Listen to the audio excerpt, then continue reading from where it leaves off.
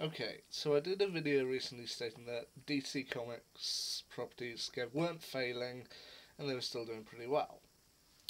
Well, it's just been announced that once Arrow Season 7 finishes, the 8th season of Arrow will go on for 10 episodes, and that will be its last.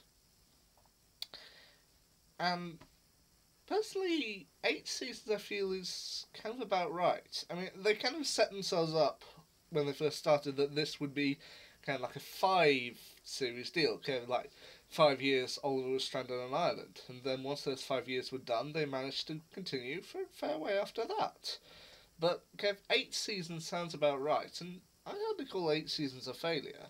And even if Arrow is ending, they haven't yet announced anything about the other properties. They haven't announced the cancellation of The Flash, Supergirl, Legends of Tomorrow, or any of the other ones. So, yeah, Arrow is ending after 8 seasons. Yeah, I mean, Stephen Amell needs to be able to go and do what he wants. So, yeah. And I think after all of this, him, David Ramsey, and Emily Bett Rickards, well, they're probably due a break after doing this for 8 seasons. So, yeah. So, okay, Arrow's ending, but the Arrowverse isn't ending, I don't think. Or at least not yet. And 10 episodes should be enough to take them up to at least Crisis on Infinite Earths. After that, I think it's probably kind of into the grave for Oliver, but yeah. We'll have to see if he comes out the other side of Crisis alive or dead.